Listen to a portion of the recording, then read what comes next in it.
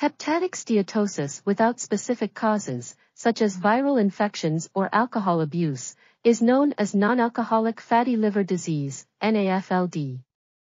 It ranges from mild cases of non-alcoholic fatty liver, NAFL, to more severe cases of non-alcoholic steatohepatitis, NASH, fibrosis, and NASH-related cirrhosis. Despite the usefulness of the standard grading system, liver biopsy has several limitations.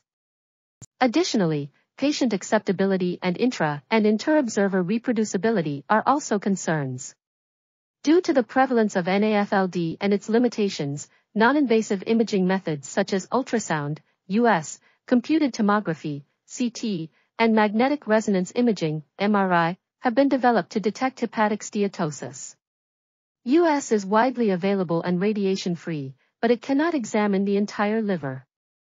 CT is readily available and helps with detection and risk classification, especially when analyzed using artificial intelligence, AI. However, it exposes users to radiation.